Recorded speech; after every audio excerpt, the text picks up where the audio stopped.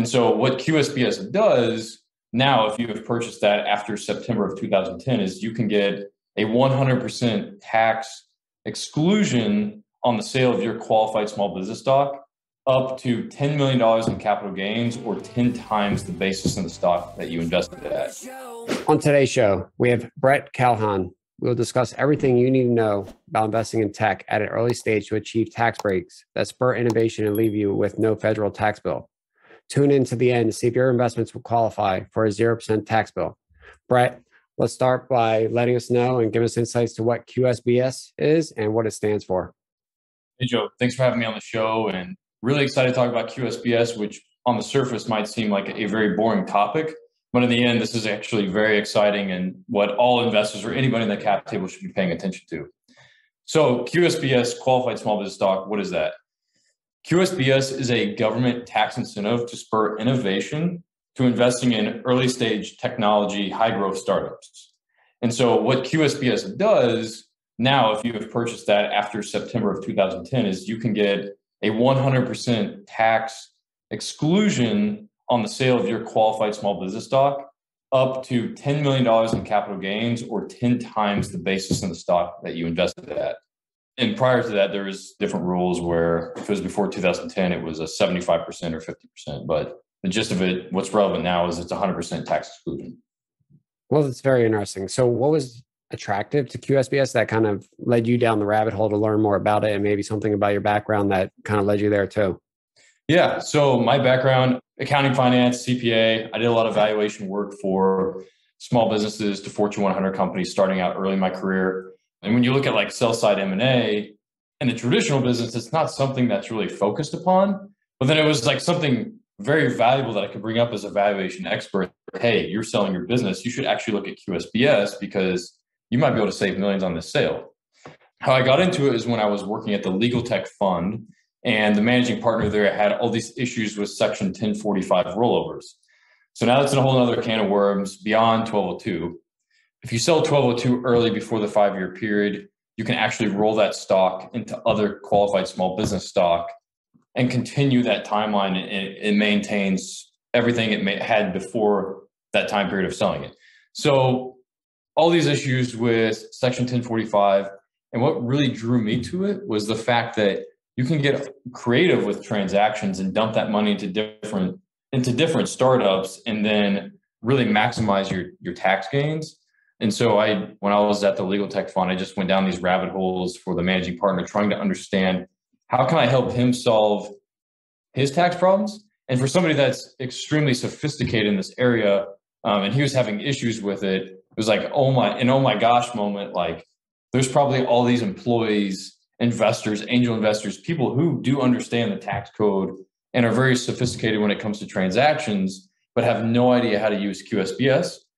And then further going down that rabbit hole is just, there's only like a handful of attorneys across the US that are actually experts on this. And for someone who's like an employee trying to make sure that their stock qualifies, you're going to end up paying $1,000 to $2,000 an hour to these attorneys, and you might even have to pay 50 grand for an opinions letter. So how can we make this government tax incentive that is supposed to be used, that isn't being used, more attainable for anybody on the cap table? So let's get started for those that are tuning in here, and obviously they all want to first know is, what are the qualifications, right? And what type of entities, let's start with, qualify under this tax break? Yep. So C Corps are the entities that qualify, domestic C Corps in the US, but most startups actually start out as LLCs, as you may know. If you're an LLC taxed as a C Corp, your QSBS timeline does start at that date. Before selling your LLC, you'll have to convert to a C Corp, but the 5-year timeline did qualify. Now, if you were an LLC prior, not taxed as a C Corp, you can still convert the entity to a C Corp. And then when the conversion happens, however you do that conversion, is when the QSBS timeline starts.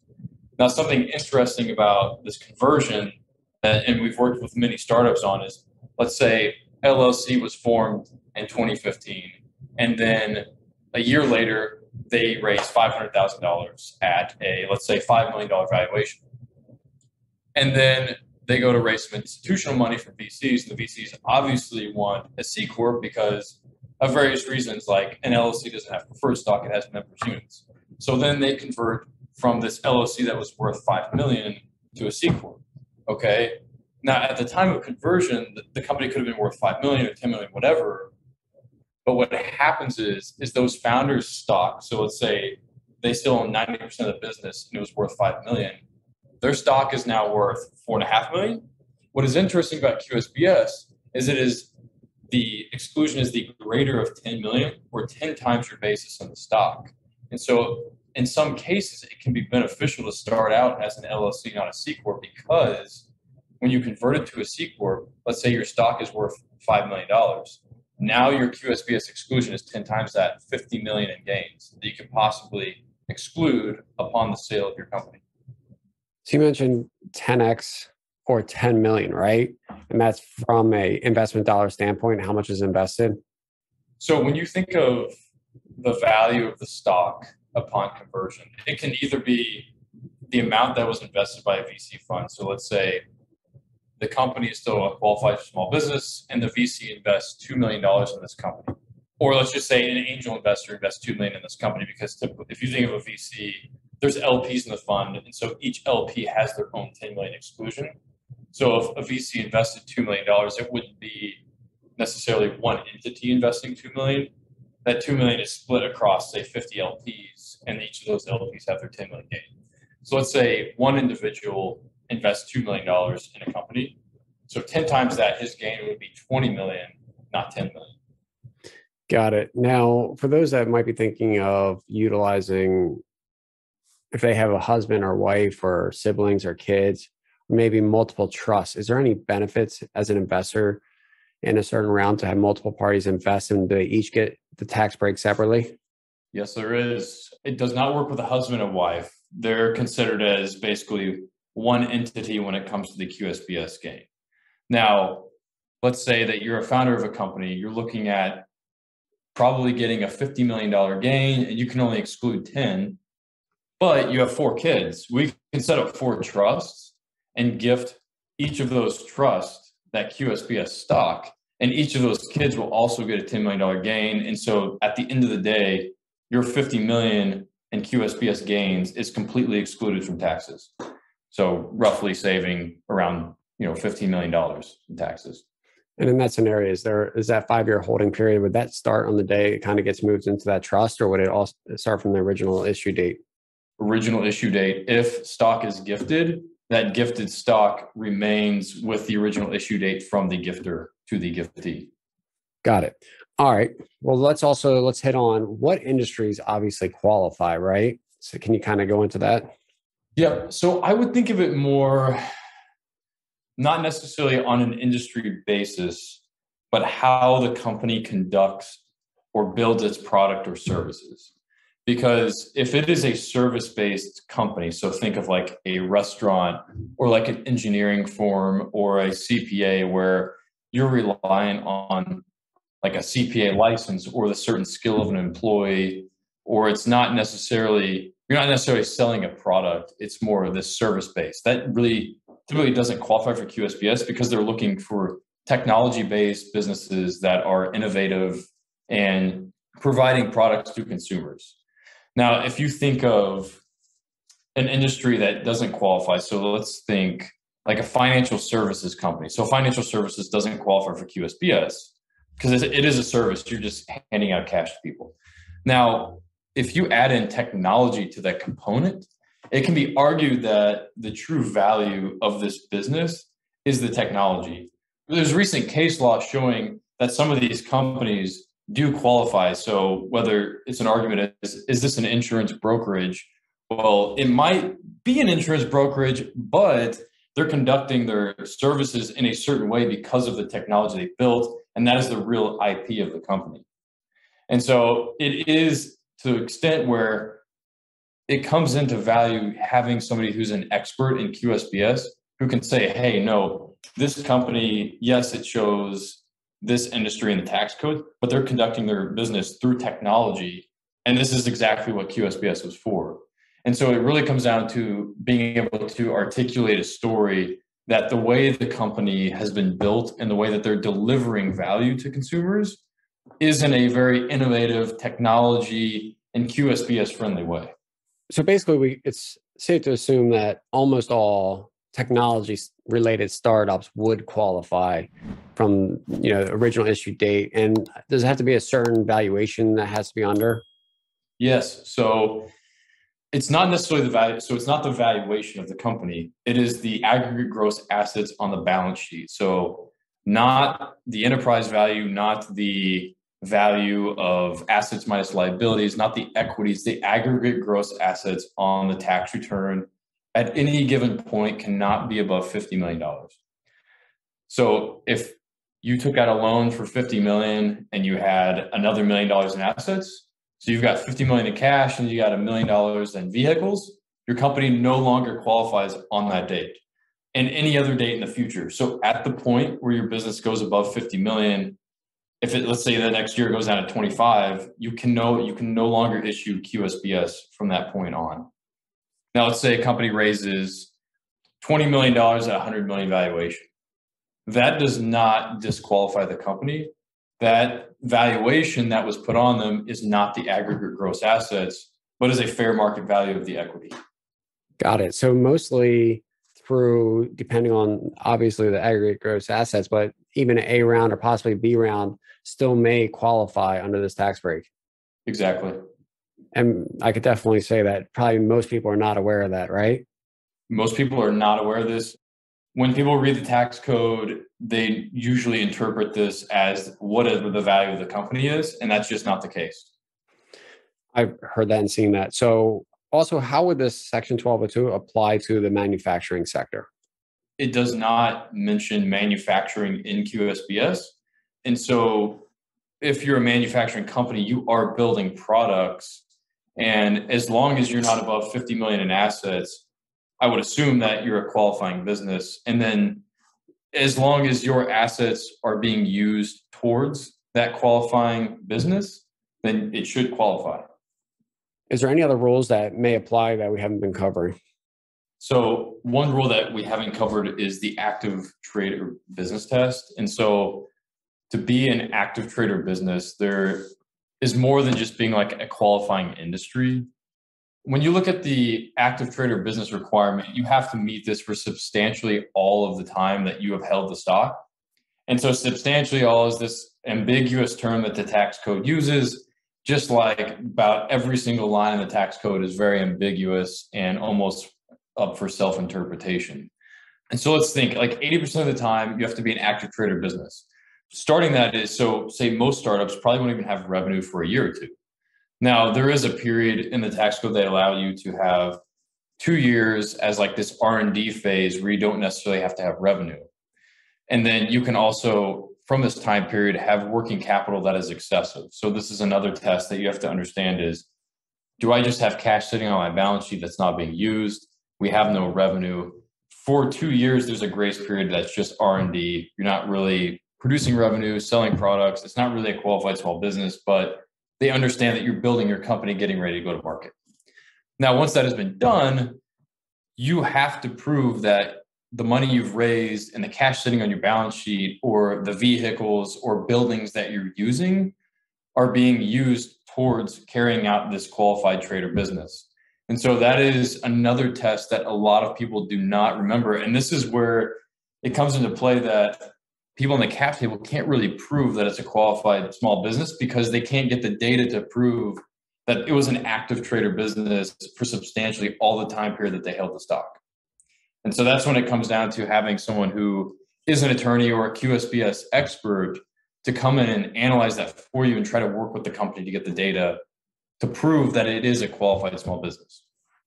Now, when you get an expert to kind of come in, from my own opinion, that sometimes that could be costly. Is there anything that could be done to expedite that and make it affordable so everybody is well informed of what the tax breaks are when they're in an investment? Yep. So the company that I was on the founding team of, Cap Gains and QSBS Expert, what they're doing is automating the QSBS analysis reports on a company level. So instead of paying $50,000 for a tax opinion, this is more of like a fact gathering report where we take all of the data from the company, from the date of incorporation, and put that through these extensive tests and show, hey, there was no like red flags. There's no reason to think this wasn't QSBS because of 1, 2, 3, 4, 5, and 6. So what the team has done there has leveraged like AI/ML to go through and read tax returns to interpret different data points and then spit this out into an automated report, which cuts the cost by magnitudes. So it's going to cost you, 10, 20 times less than it would to go to a tax attorney. And what you can do with this report is take it to your CPA and say, hey, I know that you don't feel comfortable with me claiming the QSBS, but now I have this report that shows that there is nothing on a company level displaying that this doesn't qualify. And then secondly, what the team does is analyzes when you got your stock and make sure that the timeline investing schedule of that stock meets QSBS requirements. Got it. Let's go into more detail about, you mentioned if the stock is not held for the 5-year required time frame for the tax exemption, what happens and what are the options you can do? Yep. So if it is not held for the 5-year period, so let's say the stock is sold in 3 years, you have 2 years left, you have 60 days to decide if you want to roll that money over into another QSBS entity, which is a very strict timeline. It's hard to do for sure. That's another problem that the cap gains team is trying to solve, is creating opportunities to instantly invest in with companies that have already had diligence done on them. That's another product TBD on state, but that is definitely an opportunity. A lot of people would love to just roll their money over into like a safe or like a convertible note, but those do not qualify until the date of conversion because it's not technically stock yet. It's still a debt-like vehicle. Another thing that people have tried to do is roll that money into a business they've incorporated on their own, but that turns into this tightrope of, you have to spend that money somehow. Do you pay yourself a salary? Is it actually going to be saving you that much money to roll it over into a company that you started your own? And just that one gets very muddy in trying to tell the IRS that this is a QSBS entity. So my suggestion would be to roll that over into a couple different QSBS companies, which is allowed. So let's say that you have a $5 million gain. You could roll that over into 5 different startups, and each of those startups would have their own $10 million exclusion. Got it. But I'm sure that's probably hard to execute in a timely fashion and probably typically doesn't work out. So the best way, and hopefully, is to at least hold it 5 years, right? Exactly. And so when it comes to the actual tax breaks, breakdown, we said a 0% on the federal level. Is there anything to look at from the state level, and are some states different? Yeah. So 43 of 50 states will comply with the QSBS regulations, or either comply or the state doesn't have capital gains tax. But there are a few states that do not allow QSBS, and one of those being California, which has the highest state income tax in the country. And there is a few like New Jersey who have their own QSBS regulation where it has to be like a New Jersey company, or you have to have X number of employees in New Jersey. There's a few states like that. But for the most part, over 43 states allow QSBS, and that can be found on the QSBS expert website. And it goes in detail each state and why they're different. That's awesome. And recently I heard some conversation, obviously, with the government tax proposals to maybe change these rules in the last couple of months. Do you see this as a possible impact in the future? And do you have any insights? So that did get pushed into the Build Back Better plan. For me, I thought it was quite interesting that, they're looking to spend upwards of $2-3 billion, whereas they're saying that if they change the QSBS rules to only people under 400,000 in income could use the 100%, it was going to make a tax impact of roughly $1 billion, which is well under 1% of the budget they were trying to fix. The cap gains team, QSBS expert team, and CARTA and other folks actually were working with lobbyists and government officials to try to keep that out of the Build Back Better plan. And so there was a ton of support for keeping QSBS. And when you think of the importance of QSBS, generally most people, I mean, I don't have the data to show this, but from what I understand and the people that I've talked to who have been on the cap table of a company and have had a decent exit, generally that money is recycled back into other startups and is invested towards growing our economy and investing in innovative companies. I don't see the government ever actually completely destroying QSBS, and I don't see them cutting it down in the near future as it was already shot down recently, because this is literally our only federal tax incentive to spur innovation right now. And I have an article on why QSBS is important, how much money it can actually save and create for the economy. I think it's interesting too, if you look at like a venture program, so say like Missouri Venture Program, Missouri Technology Corporation, every dollar they invested in a company as a venture program came back as roughly $3 in tax for the Missouri economy. Now, it's the same thing with QSBS. When that QSBS dollar isn't taxed and it's reinvested in another company who creates jobs and sells products, has sales tax, payroll taxes, creates much more tax revenue on top line revenue for federal and state governments than taking capital gains tax on QSBS dollars. And so if this is continued to be proven, I don't think QSBS will ever be completely destroyed. It kind of reminds me a little bit of like the Elon story lately, right? Where they're talking about him selling his stock, but ultimately he's growing this massive company that has all these jobs for everybody and creating manufacturing plants. And the product of him scaling that company is a lot greater impact than just paying a tax bill. Exactly. And another thing on that too is, although, you know, everyone says basically like 90% of the money is in like the top 1%'s hands, but it kind of comes down to, you know, who do you trust that money more? Is it either the government or is it these individuals? And for the most part, what I've seen, like Jeff Bezos and Elon Musk, who have been huge supporters of massive charities and reinvesting in innovation across the world, it's hard to argue that you would want to take a lot of that money out of their hands that they couldn't reinvest or be incentivized to invest in charities, which does trickle down to others throughout the economy. I agree. Charity is important. Yep. What is the best way for people to get a hold of you or QSBS expert or learn more about the tax incentives? Yeah, so the best way to get a hold of me is to just email me at brett@capgains.com, or just come on the website and fill out the contact us form, and it'll kind of walk through a few questions. You know, what is your company? What is your tax situation? Are you an employee? Are you a founder? And that just kind of gives us some insights before scheduling time so we know where to take the conversation. Well, I appreciate for joining us today and telling us about this great tax incentives.